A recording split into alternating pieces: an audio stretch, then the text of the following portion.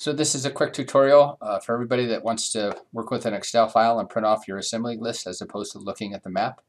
I'm going to send you this file. You click download here.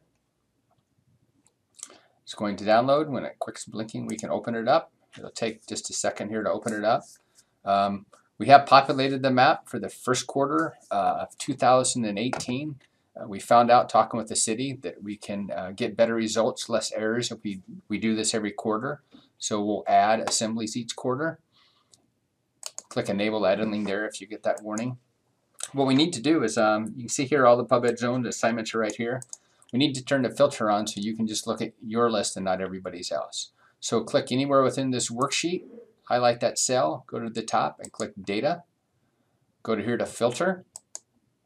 And then you see it put these little filter things here, these little drop downs. So we're going to go over here and click one of those arrows. It's going to open up this box. Check this box that says select all. It's going to deselect everything. And then go ahead and scroll down and find what station you're at. And then check the box. Click OK.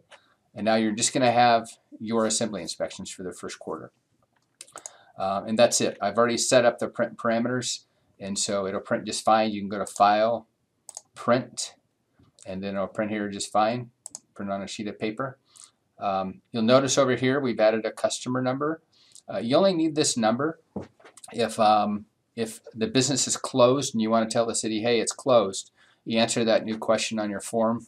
If you can put this number in here, this will help the city quite a bit to identify that business and take them off our master list. As always, you request ID here. This is the ID you want to use in your form. When you enter this ID, it'll go at nighttime and it'll wipe off the dot from your map. Take a real quick look at the public request map. As a reminder, we sent a few emails out. We have a different login. You're going to choose ArcGIS Online. Just pick a station, pick station 1, and we'll sign in.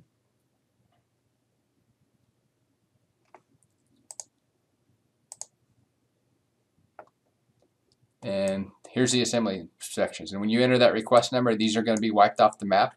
It's a good idea to come back to this every once in a while and take a look and make sure everything's working. If you've done an inspection and it doesn't come off the map, just send me an email and I'll look at it and I'll fix it for you. And that's it. That's all there is for the assemblies for this quarter.